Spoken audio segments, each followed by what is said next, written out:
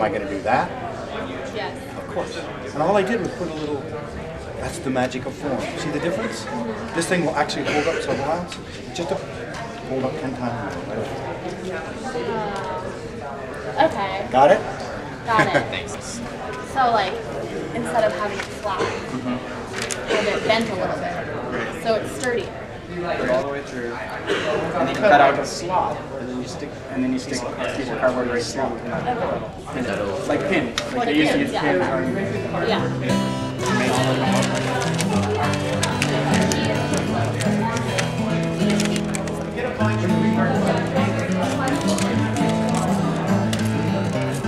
Mary wants to start.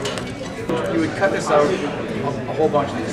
Say you cut out 3. Okay, kind of like. And you put them up side by side by side. Right. And then you drill holes through each one. And then you take like the cardboard tube, like from. I think we should still look at, even with this, maybe using. We get those. You can get those really Tubes, strong yeah. tubes. I think they. 1 foot and 3.5. And then. To make our chair completely recyclable, and so we decided we also wanted to make it recycled. So I'm here at the Chandler Recycling Center. I'm going to go in here and do a little dumpster diving and see if we can find some good usable cardboard to make our chair.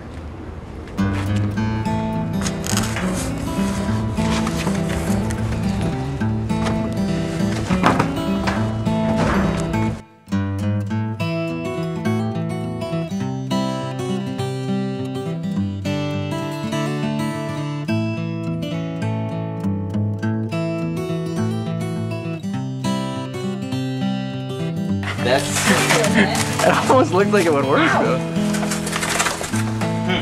Like these?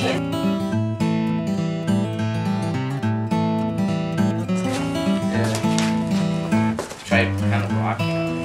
It's wild. I mean, you can go down pretty. That's kind of impressive though, I'm not gonna lie. If you could lean back like that. Along with our cup holder, we have a footstool.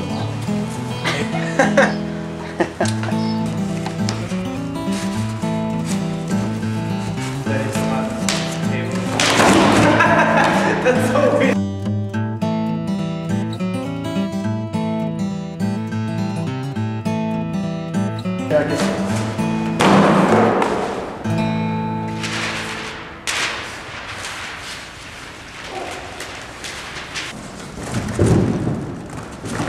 That's when we discover that the strength is in the box.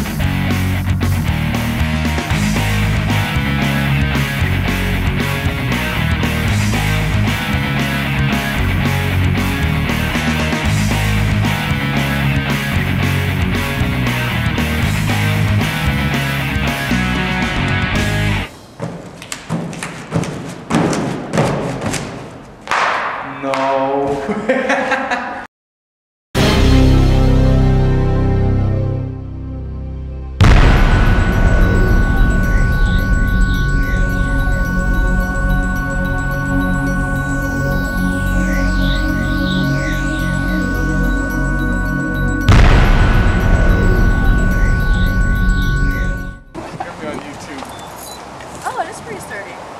What do you think? Good box.